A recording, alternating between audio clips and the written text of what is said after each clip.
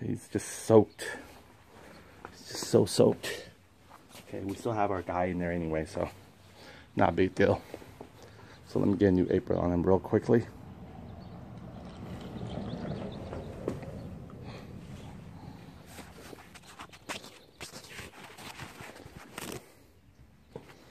Okay.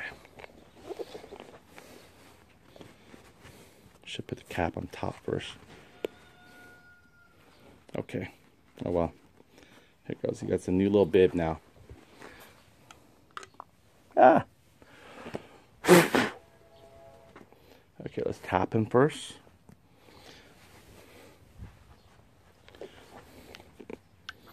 Like I said again, he might got 3 more rounds to go really for this guy here. He's gonna empty himself out.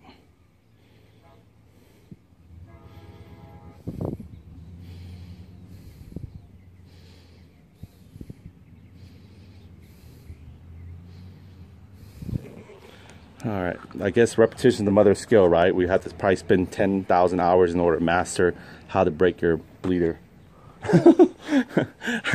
I'll probably die by then, but we'll find out. It's either him or us. Okay, let's do this.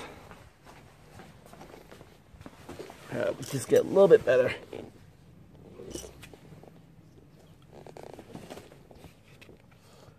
Now that we know the strip part is more toward the back, so we have to pull this guy forward.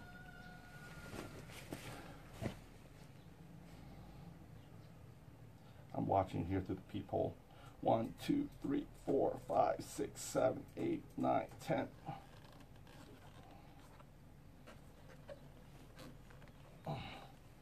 One, 2, 3, 4, 5, 6, 7, 8, 9, 10. 1, 2, 3, 4, 5, 6, 9, 10. 1, 2, 3, 4.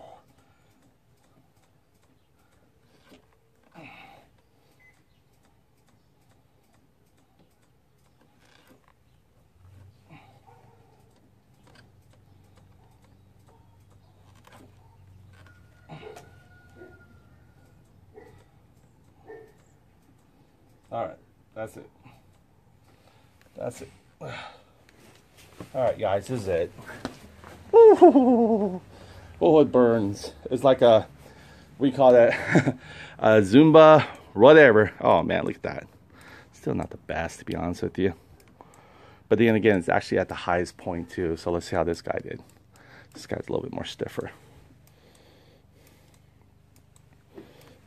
But he will break though. But it's gonna not be that strong. See, I can almost force him all the way down. See that? I have to force him though. See, we have some more in him anyway. All right, let's just keep tapping him until we really get him down to where we want him. He's gonna come one way or the other. I know I said this is it, but you know me. It's gotta be the best that we can make it. Oh, even though it's a doozy. All right, guy. You gonna give me a break or what? I know you're leaking somewhere too, but come on, do me a favor. Give us a break.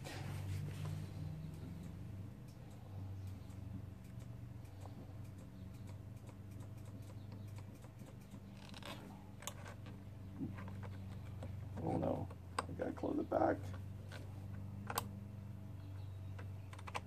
It's so weird, huh? It's like I had to go back here in order to get to the fork.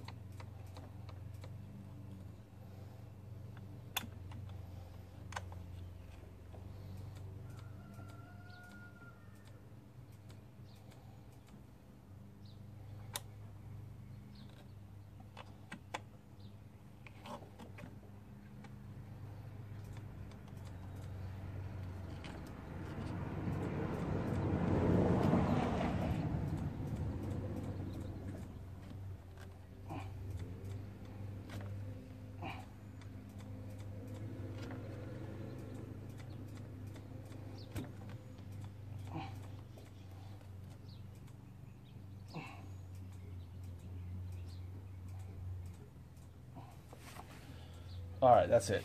That is really it. This guy just, that's it. I'm tightening him already down as much as I can now. Let's just see the clean side here. Little follow through test. See if I can get any. See, it doesn't seem like it. So the Banjo bolt might be okay. I think maybe our really challenge is, again, it's just so hard to tell. You know? Might be this guy here.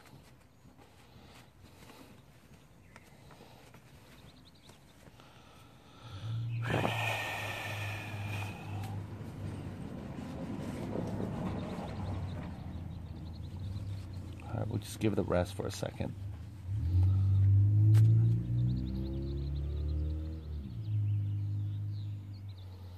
What I'll do is I'll even tighten this down. I just want to go ahead and have this smack in now. The reason why I feel that way is in case if someone else smacks it in and we don't actually tighten this bolt and then someone moves this, you know, whatever, maybe hit a bump or something, it's probably going to cause a little bit more vacuum leak. So now that I know that this is as far as it can go tighten, I know when I tighten it, I'm not going to be able to do this anymore. I won't be able to put my sheet like this anymore. Because what it's going to do is going to snap into that guy, which is fine because we're finally calling it, okay? So here we go. So I'm just going to go and tighten it down. There we go. That's it. Lock it in. Lock and load.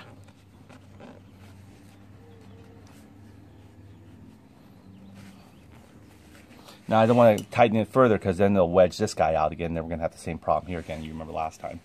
So it's just enough there for it to have its support backing, but not so much because if it's forcefully backing, then it's going to gap in this guy up again. It's going to wedge this guy up like this because he needs to be able to squeeze and fit through here again. So we don't want that either. So this is it. This is it. This is it. All right. What was that? Another hour and a half to spend on breaking the hose line. There's just no way around it. I mean, bleeding it. All right, so here we go. Let's see what's the reserve levels like. It's still halfway, see, because I didn't really have to use that much. But let's show you how tight this guy is. Oh, what did I do that for? Okay, that was fun. Okay, here we go. So there you go. I mean, I can really squeeze him forcefully. Actually, no. Maybe because I'm out of energy now. But anyway, it's good enough. I mean, this has this really strong grip. This guy here, he's building himself. So, unless that, like I said, that brake line's, you know, gone there. All right, well, let's go and set this guy back up. And let's kind of tap him to a level where, you don't want to tap him overflow because you need to make sure that that rubber boot sticks out a centimeter inside of him. So it doesn't push any fluid back out. But you can see where he's at right now. He's at the halfway circle mark, which we have plenty of room to tap some more in for him. So this is it. This is the tap that's going to, look at that. See some of the old brake fluid pumped that self out.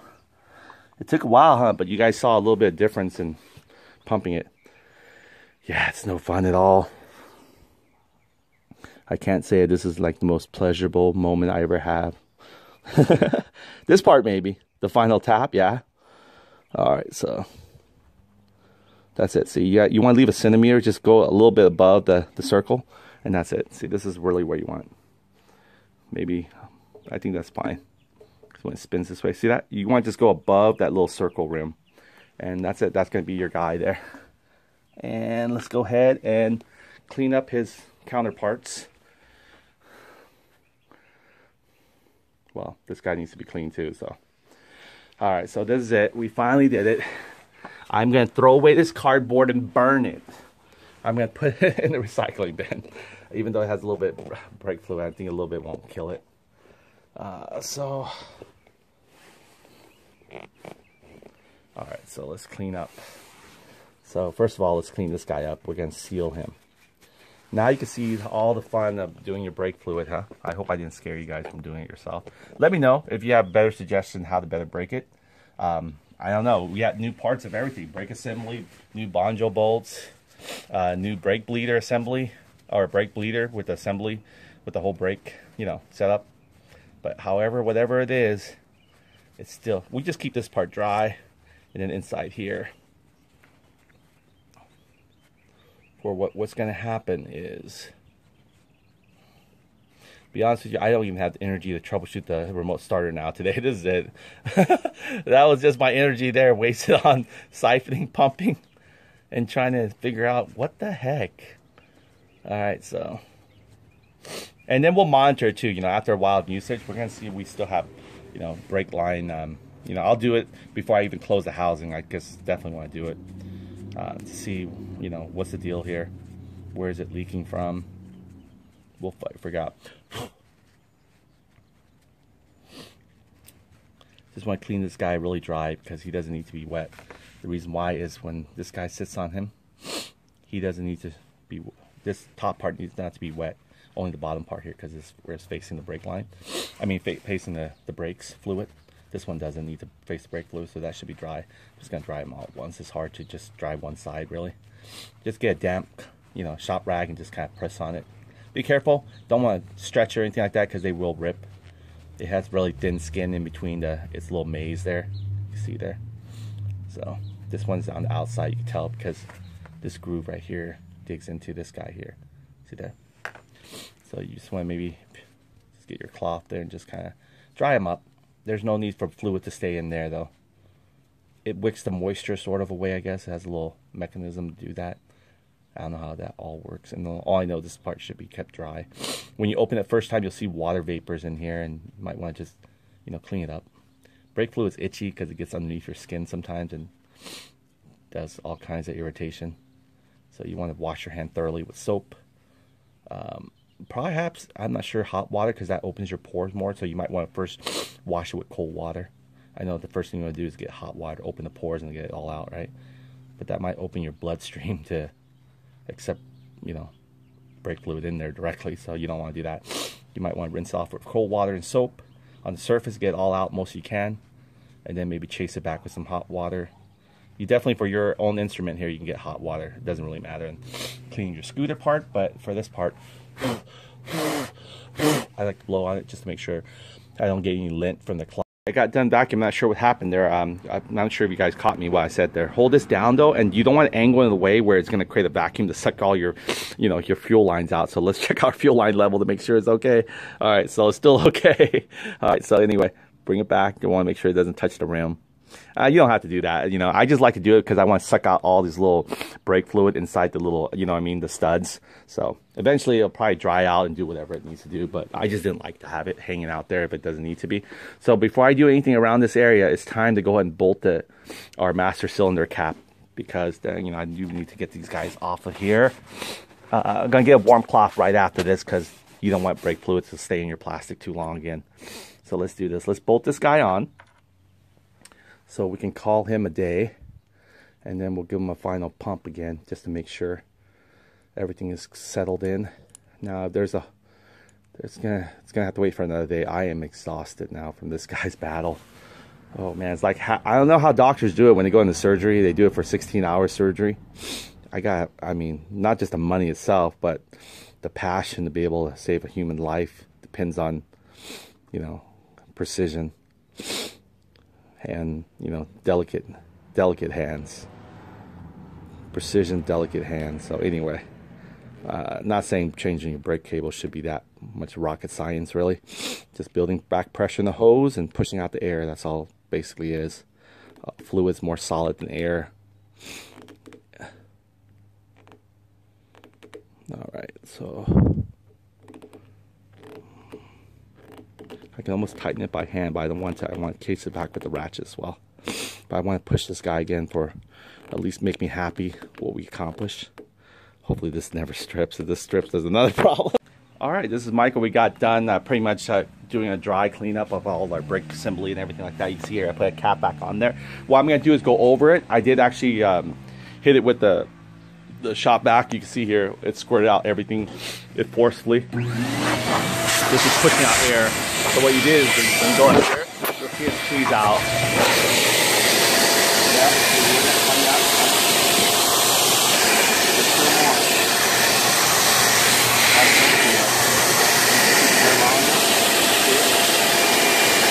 There's still more coming out, so I'll get this and I'll wipe it down. Also, I was able to get some off of here as well. Whoa!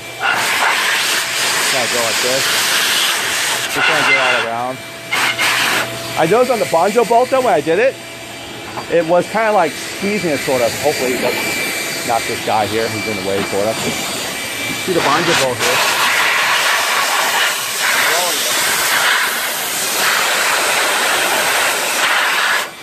But there's no more. So what I'm going to do is fold this guy up and throw him away. But before I do that, I'm going to go and get some hot water and actually give this guy a warm rub down. So here we go. There we go.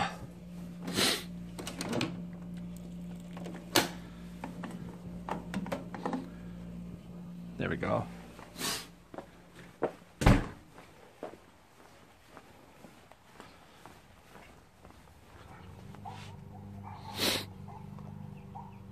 Here we go. It's nice and warm now. So what we're going to do is going to rub down off the plastic, especially these areas here. Get it all.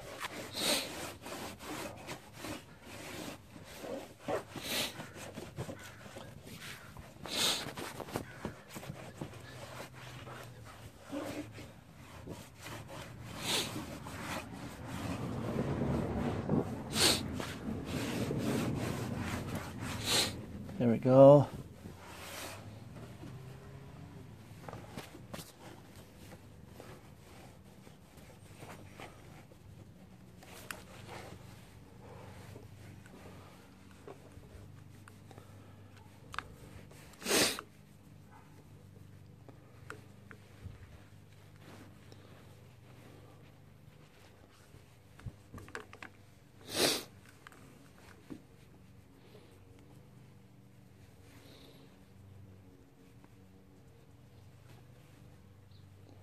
Perfect. This is it.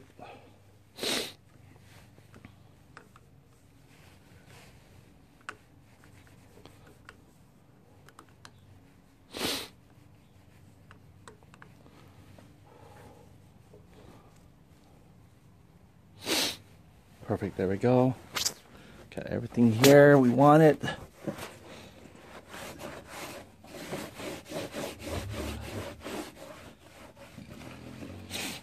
Nice. All right, so let's go and work in all the areas there that brake fluid might come to contact with. Especially these guys there. They're not too bad because they're mostly just aluminum parts. They're not the plastic parts. But we just don't want brake fluid to eat up anything that it comes in contact with, especially a rubber. Even though they're made to tolerate it more, but still just want to make sure wipe it down. Keep it things prolonged. I did clean this guy up a little bit. He was probably dirty for whatever reason. See here the caliper, the pistons. So I couldn't get all of them out there. Still little, see some of that little black stuff right there. I tried to pick them with a, what do you call that? A little tie strap here. Let's see here. There we go. So I got this guy here. I picked on him a little bit. I sprayed some brake parts cleaner as well, just to try to, you know, break them out a little bit. Things like that you can do once you're sort of done with your work. It's not just for cosmetic, but for wear and tear. So anyway, he's not really coming off too much. So, but either way, we did a pretty good job still. Just the matter is make sure that the brake caliper is tight enough, no air leak, and we'll just monitor it. You know, it's really hard to tell where that line's coming from, but over time, I think we'll start feeling it where it's actually leaking from. So here we go.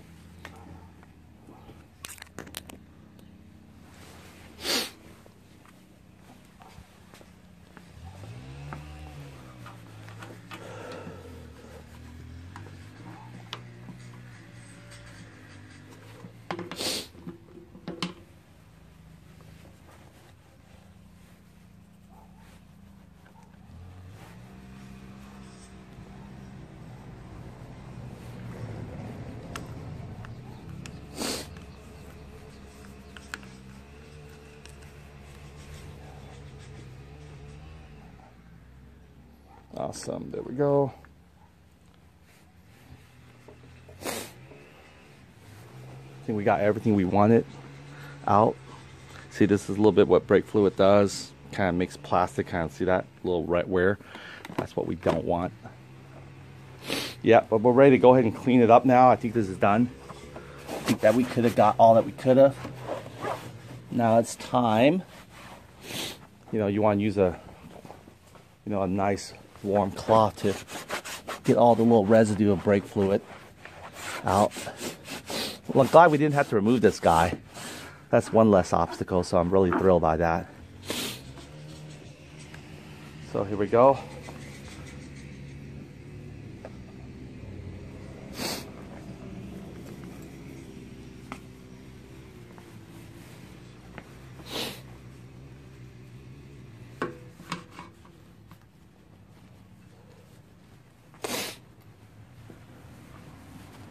Awesome. So we got that there. So I'm going to go ahead and just start unraveling this and everything. And just from here on, I might even do this. Remember what APM said about how you can actually get the throttle sleeve off? Let's try it. Even though I haven't got my lunch yet, I still could probably manage one more task. So here we go. We're going to try to get this sleeve here. Brand new sleeve, right? You know, they're not expensive. These are like a couple bucks. And it also has a little opening too, so you can actually get prepared to put your bar end mirrors if needed to. So that was it, or just bar ends or whatever. But it's open there for you. See there. Sweet. All right, so let's see if we can actually get this guy in there. Here we go.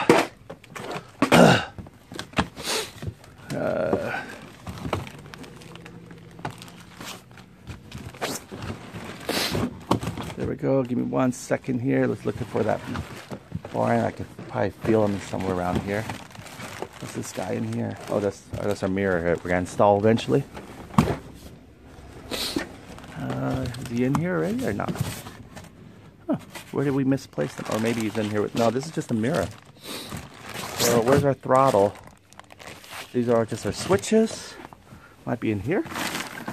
Maybe it is in here. We don't really know it. A whole bunch of stuff that we want to maybe look into getting done. So one of the thing was, the major thing was changing out that brake fluid and line. Look at all the tie straps just going haywire. Pull them back up here. I know I always put things to protect it, and then next thing I put it so well that I can't find it myself when I need it. I might have shoved it in here, or maybe I put them in this guy here, this area. No, I see only the license plate so far. So that's where our tag is due, which we just paid it. We paid it late, unfortunately. I didn't realize it. It was due on the 24th. And I took care of it. Oh man, just like 2 days. Or due on the 16th. It was due on the 14th. I did on the 16th. And unfortunately now I have to pay the little, what do you call that? They call it when you don't pay on time. I don't think I would put it here though. I know I didn't put it here, that's for sure. Oh, you know what I did? I probably put it in our little Gibby cover. That's me trying to protect it. Moved it all the way out of there. So let me go get it from the Gibby cover, because I really want to go and try to see if we can do that trick that APM was talking about. Taking out the sleeve. I know you could probably do it with a real air compressor, but I want to see if I could do it with the vacuum shop hose, because I think it has enough air, but it's not like directed air. So let me go right back and get that set up there. Give me 1 second here. Huh, actually it's not in my Gibby case, so I have, oh, you know what? There it is, probably right here. There it is, look. Awesome. So we'll mark here where we got to take it off, and we'll try that trick that APM might say it might work. I don't know, because this is not really focus air, so I wouldn't blame it not to work right now. But it's worth the shot, right? Look at that. Look how chewed up and ruined that is. I could probably take it to a tire shop and just deal with it. But let's see if I can do it myself. Okay, so it's probably somewhere right here. This guy is like sort of parallel to the 7 strut, just a little bit offset by a centimeter. So we're gonna replace him. You can see here. Or we can make this little back here. This mark right here needs to have the hole right there. How about we use this as an indicator? It's just some kind of reference, you know? See the little mark right there? We can use that as the throttle hole mark. So I'll just remember that next time. So let's get this guy pulled out. Let's see if we can pull him out easily or not. And then we'll try to slip it. Well, first of all, let's see the height of this. About, no, actually, it is about almost the same. You actually have a little bit more here too as well. But the idea here is let's see how we pull this. Now, this the only thing that's, I didn't even lubricate this when I put it in there. I put it by force. I hammered this guy. And you know me, I take a lot of time trying to figure something out. So it took me 2 hours, or not even that, maybe even 2.5 or 3 hours to hammer this in. If I could have known about the air compressor or the lube, I would save so much heartache. Oh man, so let's do this. Let's see what APM says. So we're gonna try our best. See, you're supposed to get like air just like perfectly enough in there. But since we don't, we're gonna do our best. This is a lot of forced air still. It's not, yeah, we don't have the leverage, unfortunately.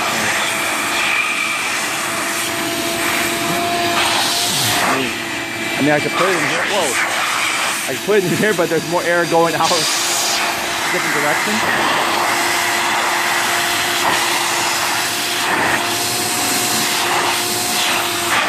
Yeah, it's a little harder. It might be working in the bar, maybe. Yeah. So what I'll probably do is maybe take it to like a tire shop, and they have little air compressors, and we can probably like, you know, for them it'll probably take them no more. They can clamp this somewhere, get the air compressor, put it in, slide this guy in there, and be done with less than 2 seconds probably. So that's what I'll probably do with this guy here. I tried to use my shop vac, but it doesn't have the precise, you know, angle where I can just get into a little sleeve, because you really want to get the air compressor or shoot air straight in here, so it just kind of like fills this whole thing up with air. And air, you know, it's you can easily cut through air, but air will help you, you know, the force of air can still help you lift things. So shoot that through there and force it to lift things, and then pull out like that. So we should be good with that guy. So that's it. Here we go. So this is done with there. All right, so we're almost there, you guys. This is it. I'm just gonna go ahead and wrap things out, take a break for today. Tomorrow we'll continue on our journey of trying to get the switch here to work. If we just touch the blue wire for whatever reason, we'll see. In fact, let me see. I'm always tempted to push myself, but I better stop while I'm sort of ahead. All right, so let's squeeze this one more time. Just to see, there we go. It's not the best. I mean, it's definitely not the best. So, but it's still there though. Still, there's a tightness to it. Just want to make sure now that we got everything vacuumed out.